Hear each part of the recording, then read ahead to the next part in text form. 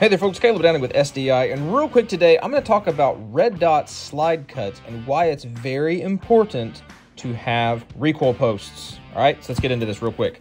This is an FN 502, awesome 22 pistol, super modular as far as being able to fit a lot of sights on here, but this relies on a plastic slide plate that does not have recoil posts, meaning you can get this guy zeroed in and then you could hit the sight and you can actually change your zero. You actually move that sight around because those recoil posts are not keeping the sight locked in place, even though he is tightened down. Here is an option that does actually have recoil posts. This guy right here, you can see just like that. You can twist on this thing, you could bang on this thing. That's not going to come loose unless you actually break the optic itself. Here's another option, slightly different. This uses basically like a 1913 adapter in the back, not really, but a 1913 style. This guy is not going to come loose by accident. You're not going to bang it, knock it loose. It's not going to work its way loose.